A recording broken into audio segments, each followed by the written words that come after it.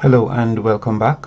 In this video we are looking at the solution for question 3 on the January 2024 CSEC Mathematics paper 2. We begin with question 3 part A. It says in triangle ABC, AC is 8 centimeters, BC is 5 centimeters, and the third side AB has been drawn on the paper, drawn and measured to be 6 centimeters. So using a ruler and compass only, construct triangle ABC.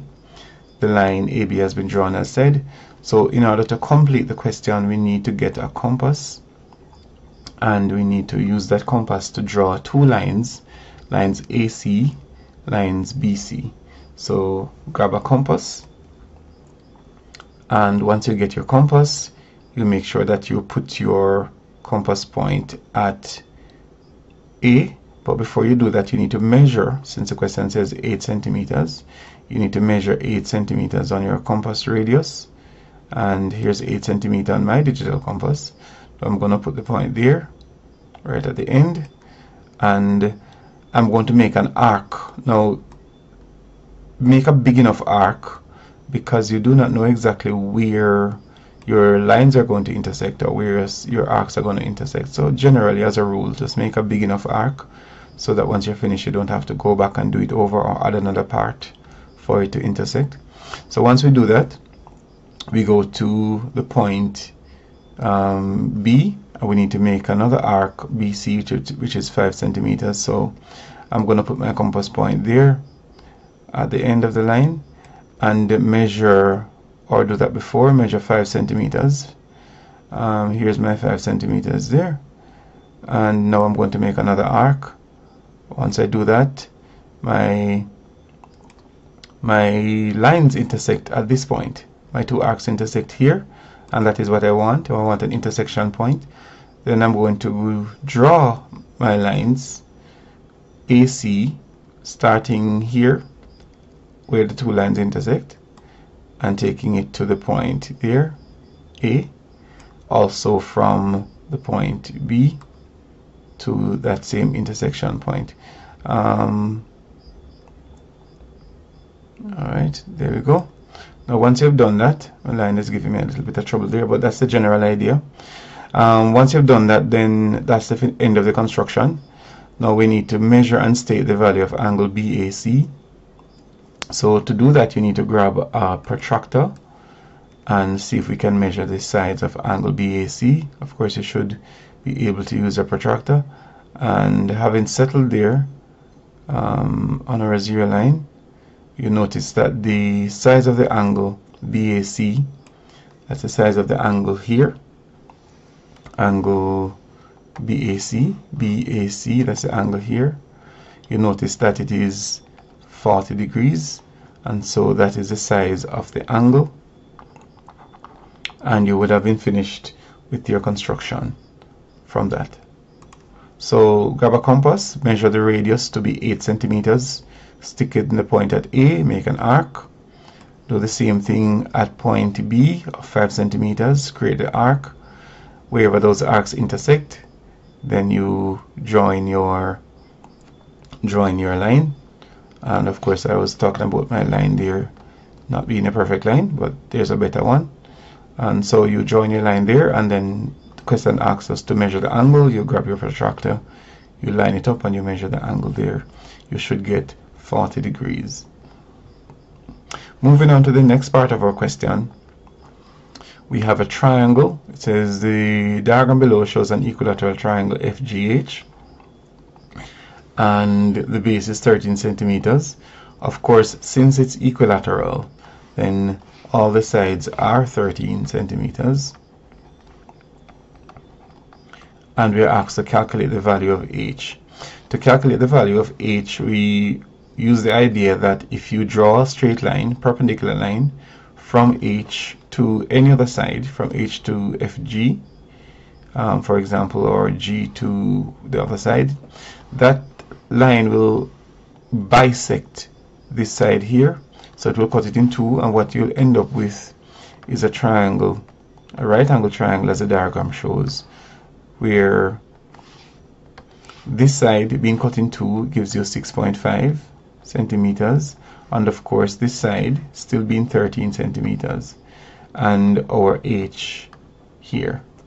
Using Pythagoras' theorem, we can calculate the value of h. So using Pythagoras' theorem, h squared plus 6.5 squared is equal to 13 squared, and that means that h squared is now equal to 13 squared minus 6.5 squared.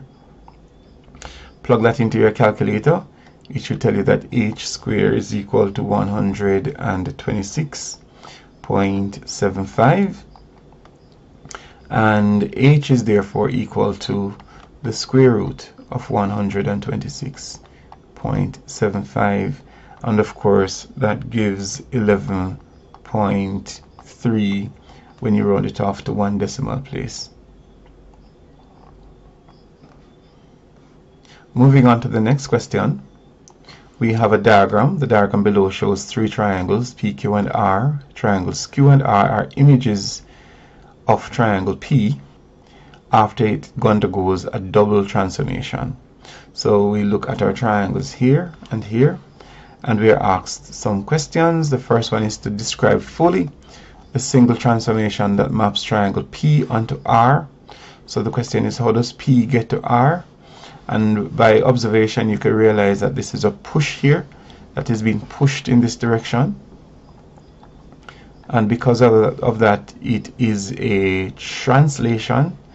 And to find what the vector is, because a translation needs a vector, we can simply count from one point on our object to the similar point on our image, and counting from here to here we realize that we go across 1, 2, and go up 1, 2, 3, 4.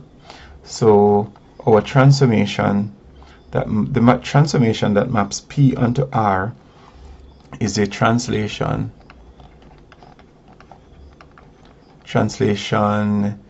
2, 4, where T4 is the 2, 4 is the vector, not T4, 2, 4. So we pick a point, similar point. We decide to count 1, 2, then 1, 2, 3, 4. Of course, there's a formula for this. You can say this point minus that point, and that way you can get it. So you could go ahead and write down the coordinate here, which is 3, 4, and then subtract this similar point here, which is 1, 1, 0,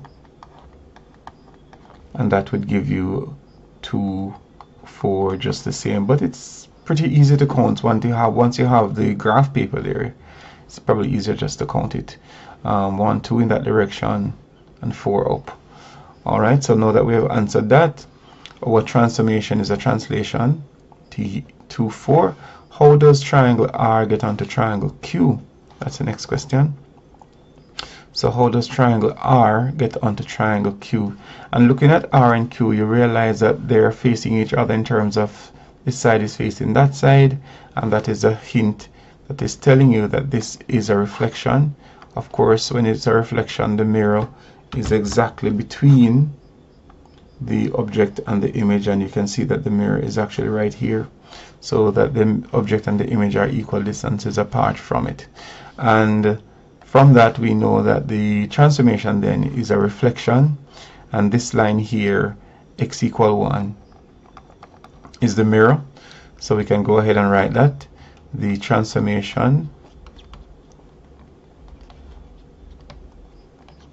is a reflection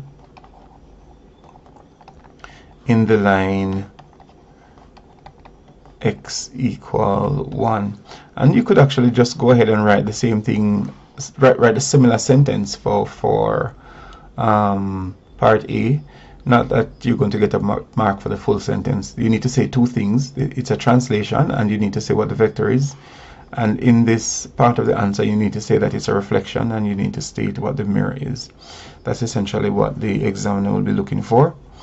And that brings us to the end of our question.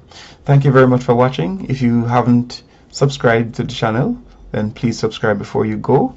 Thank you for your support, and if you know somebody who needs help with these kind of things, kindly share. and give them a recommendation.